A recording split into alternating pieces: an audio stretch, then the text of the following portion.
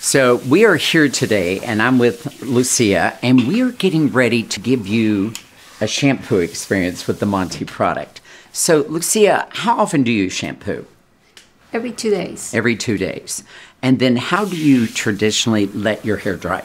I let it dry half of the time. The other half, I blow dry it. So with shampooing, especially with the Monte product, it's a gentle shampoo. So what you want to do, regardless of the length of the hair, you want to make sure you concentrate on the scalp area. Not scrubbing, but actually massaging to increase blood flow and to encourage new growth.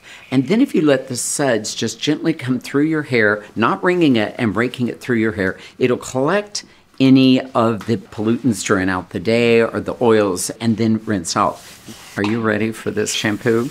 Of course, let's do it. God, let's hope I don't let go of that hose like I did last time.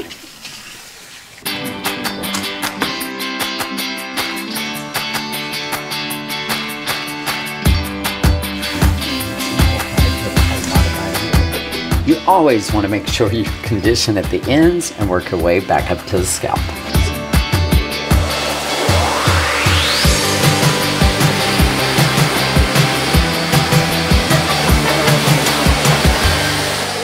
All right, so look at this.